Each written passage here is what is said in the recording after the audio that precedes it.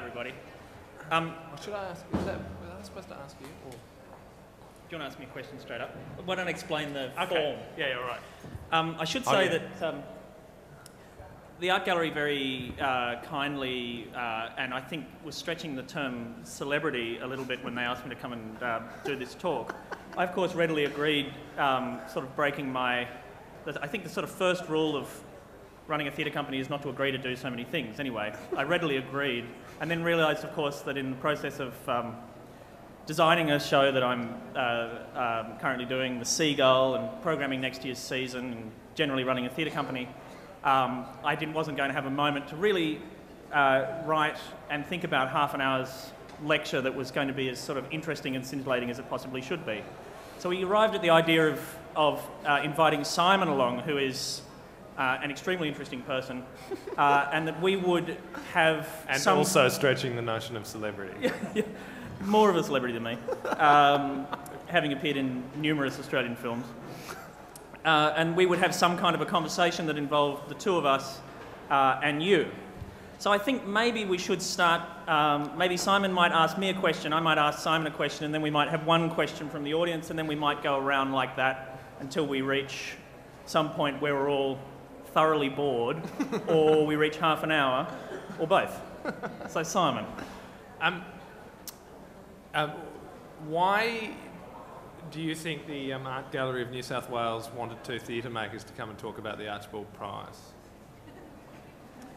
Good question. I think there's a connection between painting and theatre. They're both kind of art forms that have been sort of pronounced dead, at least if they are not in fact dead. I don't think they are, but they've both been sort of pronounced dead several times over the last century.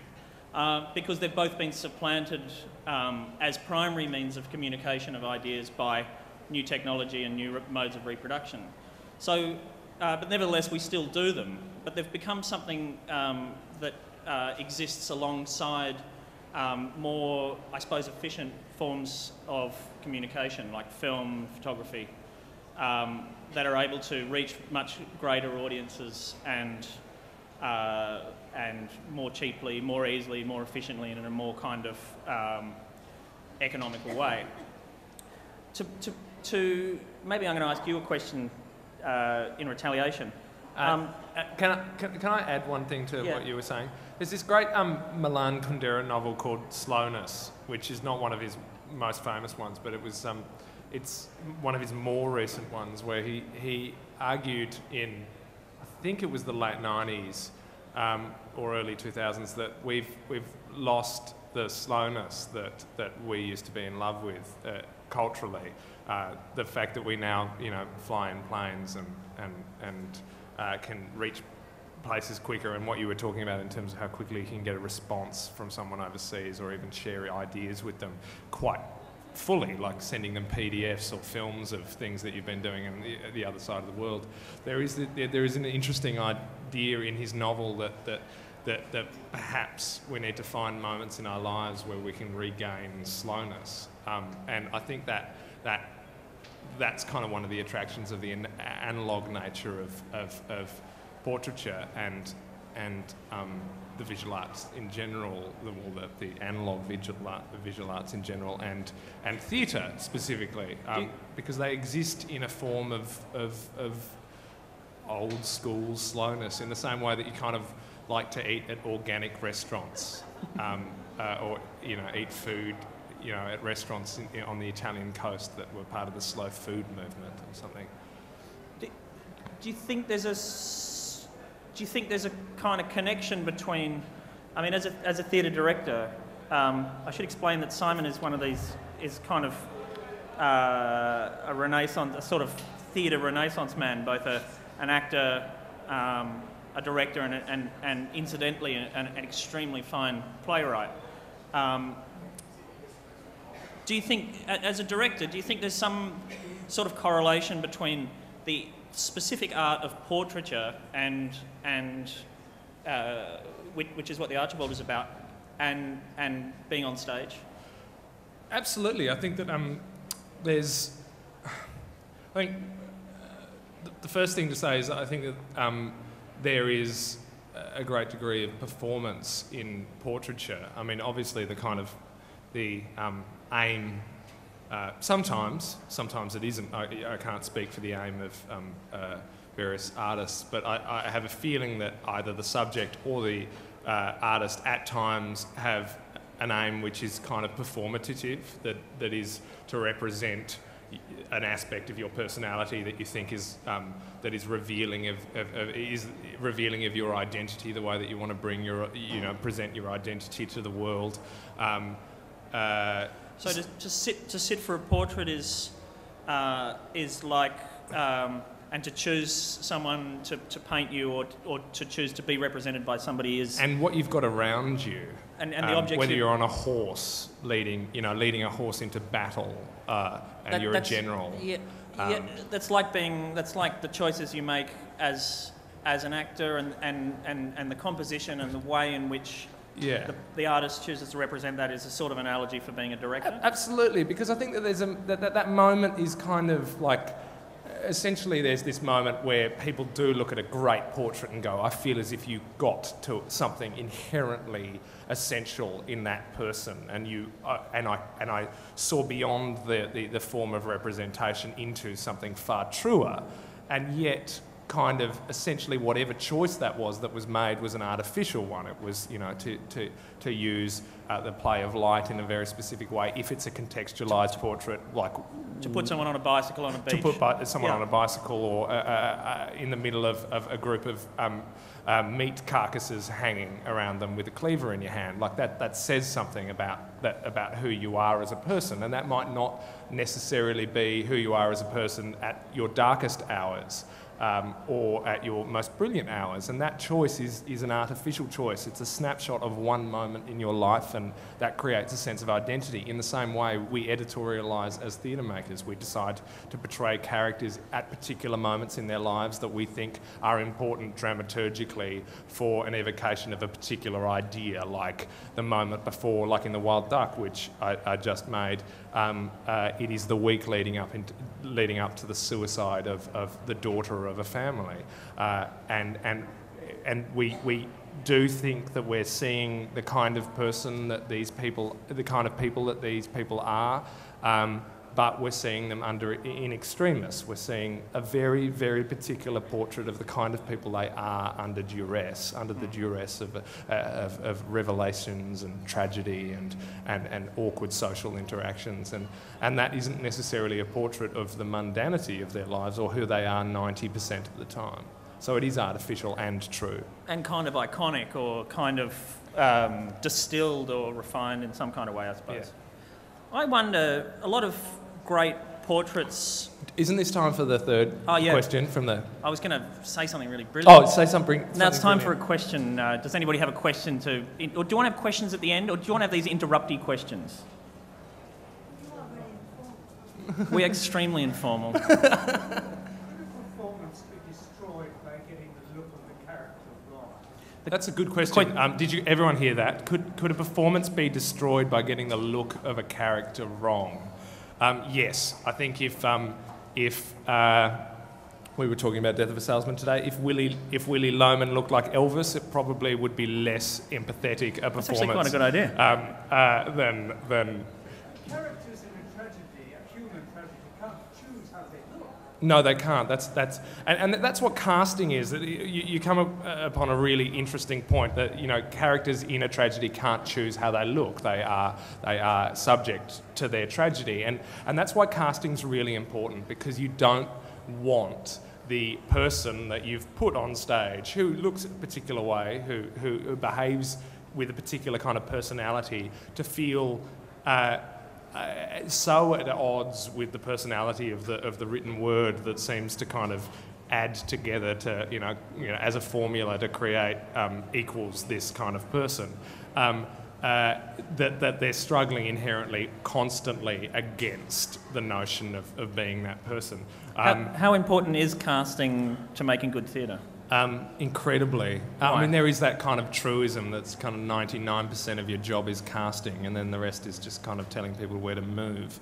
And I think that actually there is actually a lot of truth in that, because someone who feels like they have everything in their life to say about the particular character's journey that they have to represent, who feels such a level of kind of association with the tribulations of their character or the joys of their character, will kind of be so spontaneous and inventive that you as a director who has to try and associate with perhaps 15 characters in a play won't be able to be as insightful, given, especially if you're 26 years old, white and middle class like I am.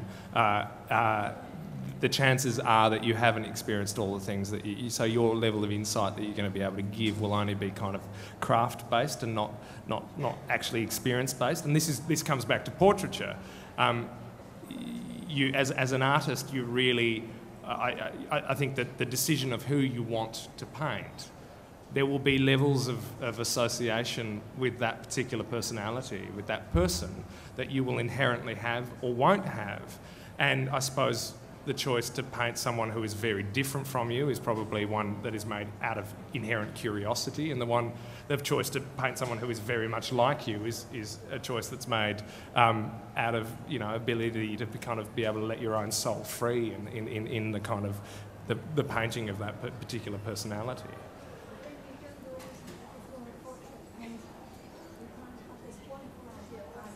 Oh yeah, sorry. We should microphone, have set that great up idea. before, yeah.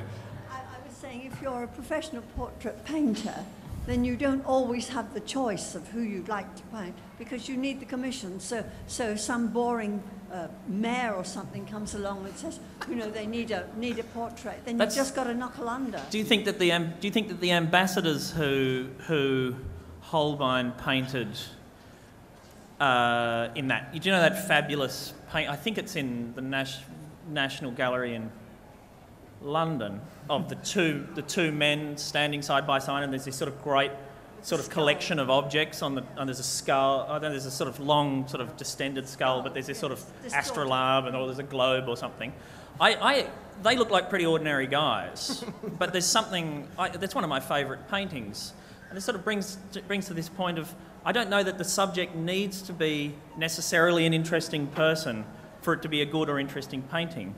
And one of the curious things about when we come to the Archibald is I walk around and I go, it really does look like Ken Doan, Oh wow, that really looks like Richard Roxburgh. Oh wow, that looks like Hugo Weaving.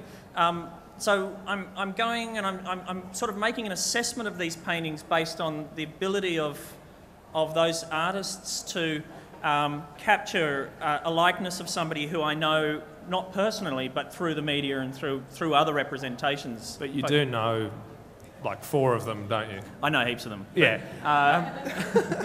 We had falafel with one of them today. Yes, we did. The great paintings from history, the great portraits from history, that are kind of that stop you in your tracks when you're walking through the art galleries of the world, are not people who you have any idea what they really look like. We don't really know. I mean, I suppose there probably are photographs of Vincent van Gogh, but I don't think I've ever really seen one, or I'm not really interested in whether it's a good likeness or not.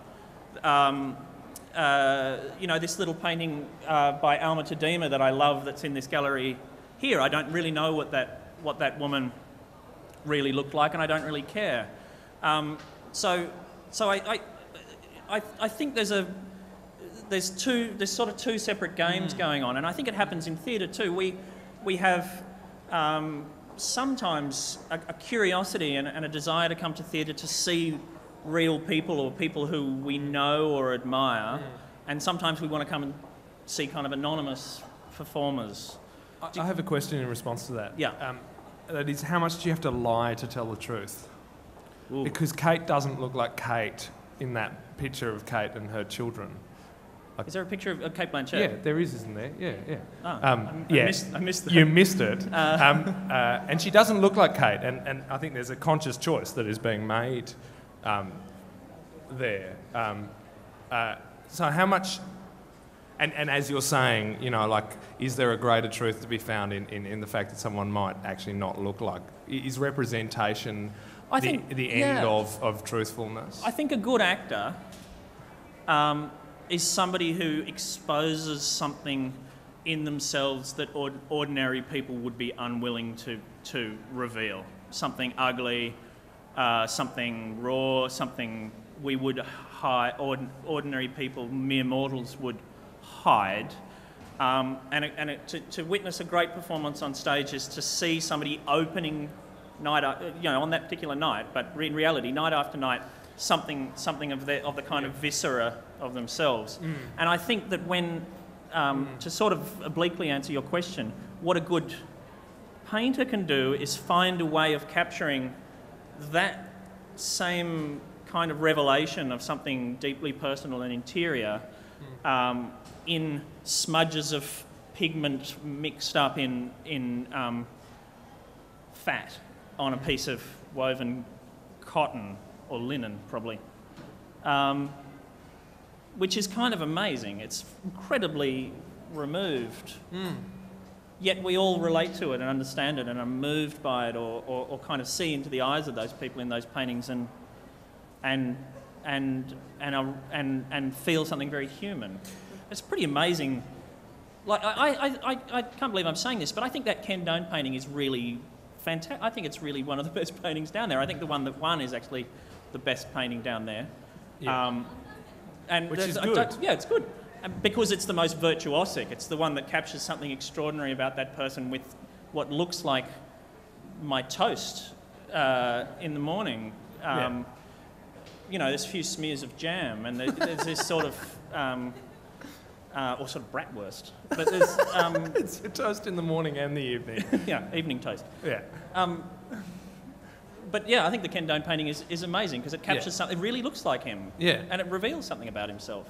Yeah. Which I wouldn't have expected from walking past his shop in the Rocks or the kind of common associations with him as an artist. I have another question. I know this is breaking the form because it's your turn to ask a question. I think I owe you a question, but go on. Yeah. And this is, I suppose, kind of to all of us. One of the things that unites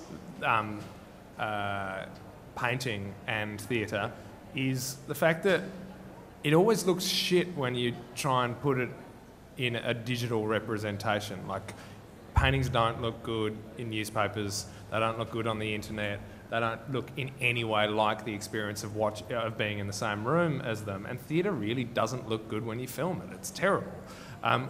What is it about presence in these art forms, about being in the same room as them, that makes them unrepeatable and therefore not very good at being part of the capitalist system because they can't be proliferated endlessly? Yeah. As somebody who goes to the theatre all the time, I sometimes wonder why it requires so much energy. I mean, to really sit in an audience should be a pretty easy job, and it's kind of my job a lot of the time. But it's actually not. It's not like going to the cinema. And I think it's because it's actually quite an active thing. To sit in an audience is to be the other half of a kind of performance that's taking place in the space of a theatre. One half is the performers on the stage, and the other half is you. And we're actually all just, if you looked at it like aliens or some people from a vastly different culture, it would be very hard to discern which way it was going, which ones are performing and which ones are watching. Are those people on the stage responding to all those people laughing? And why are the costumes in the audience bank weirder than the ones on stage? Yeah, that's right. So I think it's about that thing. That's about the sort of physical presence of the people in the same room. Obviously, it's a sort of obvious thing to say that makes that untransferable, and it's nothing as excruciating as watching theatre on film. You just have to watch when ABC News come and do a little snippet of one of the shows we're working on. You kind of watch it on the news and you just go, wow, that looks like the worst show I've ever seen in my life. I actually got worried once when one of my shows looked good on the ABC News. oh, I've done something wrong. Yeah, yeah. And that's because to perform for a camera and to perform for a room full of people who, some of whom are a long way away from you, is a completely different craft. The object, I think there's a sort of amazing thing with a painting. It's a thing, you know. It's this thing that's made of stuff. Old paintings are amazing. I'm looking into this room full of 19th century paintings there. That Rupert Bunny painting has not had an elbow been put through it. It hasn't been burnt in a fire. It hasn't been lost, or it exists as an object only in that it's a collection of bits of stuff that are assembled in such a way to represent those particular people. I hope that is a Rupert Bunny painting. The interesting thing with sort of celebrity, if we're going to talk about that, is that I think, according to the rules of the Archibald, I don't know how strictly anyone really adheres to this, but theoretically that object has been in the presence of the person who it represents and the person who created it at the same time, and those two people then left each other's presence, and this thing is left as a kind of love child of the meeting of those two things. So it sort of becomes quite sort of precious. And in this sort of age where you can look at anything at any time on the internet, you kind of can't really. You can look at a painting, but a picture of this is just going to look, you know, like the SBS test pattern. But I don't even know who painted it. It's a brilliant painting because it kind of has this physical luminosity and this kind of glowing, surprising brilliance about it. And if people get bored by us, they can get lots of people are looking at it now. Yeah. Now I'm going to ask you a question, but I don't have one, so let's get one from the crowd. Yes, that'd be great. We love the intimacy of theatre. I don't think it's on. Is that on? No. We love the intimacy of theatre, and the intimacy to us is sitting in the front row, being a few feet away from the actor. I always wonder why people go to the theatre and sit way up the back. Do they get the same feeling? You know, I think that's a really good point. If you go to the opera and sit in the front row, it's the best show you've ever seen in your life. And but you also see the level of mugging that's going on. That's why it's so good. That's exactly why it's so good. I went and saw Lulu, you know, that strange Berg opera. Yeah. And the girl was sort of there dying, and you know, there was a bit of scenery moving around, and there was a few people sort of standing around the background of the wings so you could see, and then she got this tube of blood out that said fake blood on it, no kidding, out of a pocket, and was squirted all over herself, and then she sang an aria like this. I was like, this is brilliant. But then I was talking to my friend who was further back, and he was like, oh, that bit where she died, that was so boring, because he missed all the good bits, which was all the tricks. The mechanics, yeah. The mechanics of it. Look, I think it's a lot easier to have a good time in the front row. The trick of being a good theatre director, they make you do this in opera. When I was just working on an opera in Texas, they put the seats for us to compose the show 25 rows back. So you have to make the show from there, because they want you to know that it works for everybody in the house. And then when I actually saw the opera on opening night and I was sitting in the fifth row, I thought, God, this is not too bad, actually. You've got to make it for the worst seats in the house.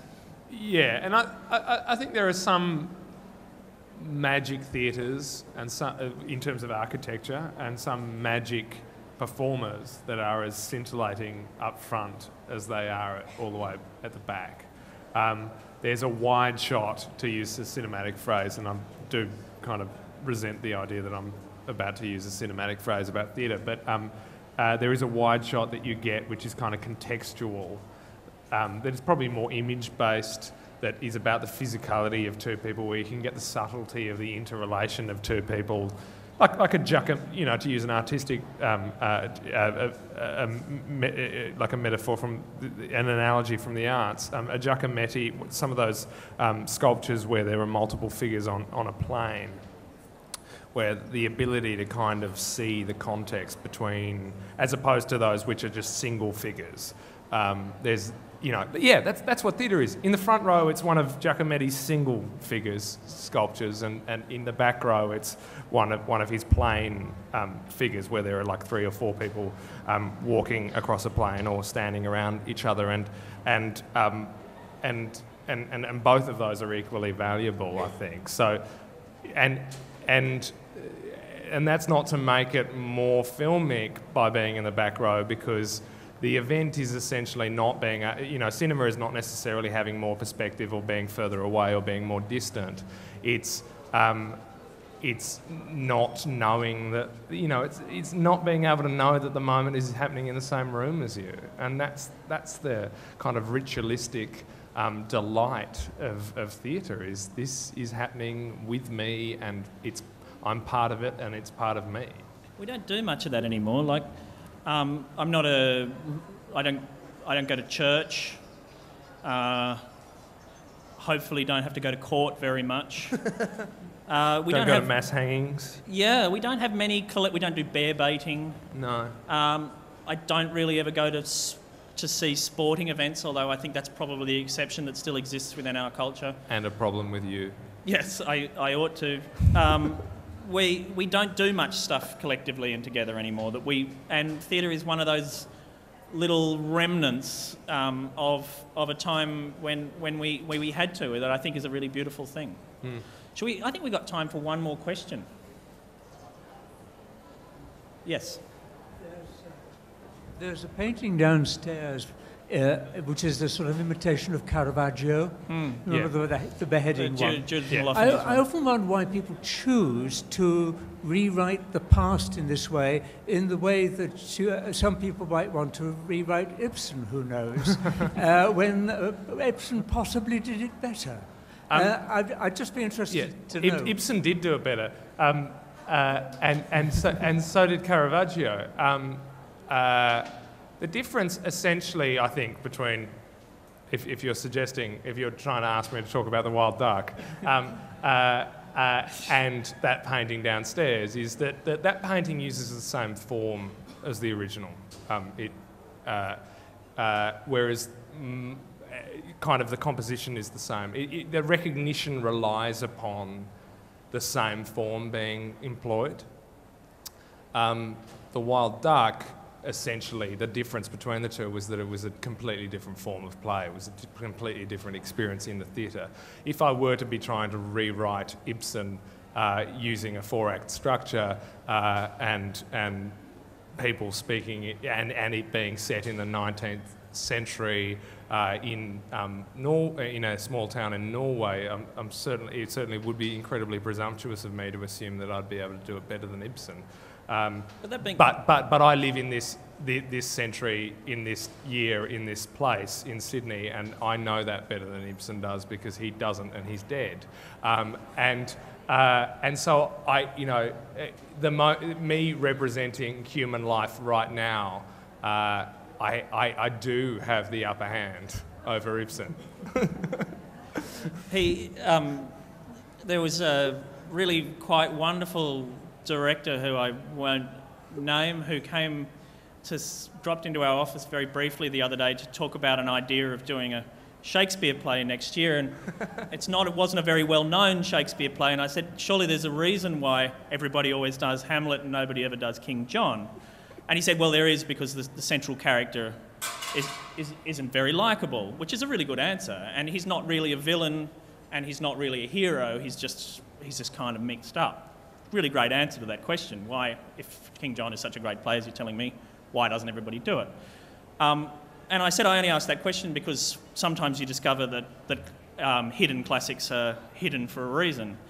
And he said, well, it's funny that, he was doing a production on the West, you're probably going to be able to infer who this was from this story, but anyway, he was doing a production on the West End in London of The Taming of the Shrew, and he realised that there's something fundamentally wrong with The Taming of the Shrew. There's lots of things wrong with The Taming of the Shrew, in my opinion, but he realised that structurally there was something fundamentally wrong with The Taming of the Shrew, and that Shakespeare had somehow forgotten to really explain the fundamental sort of problem of the play. So he wrote a speech for in iambic pentameter for one of the characters to explain exactly what's going on, and inserted it 2.5 pages.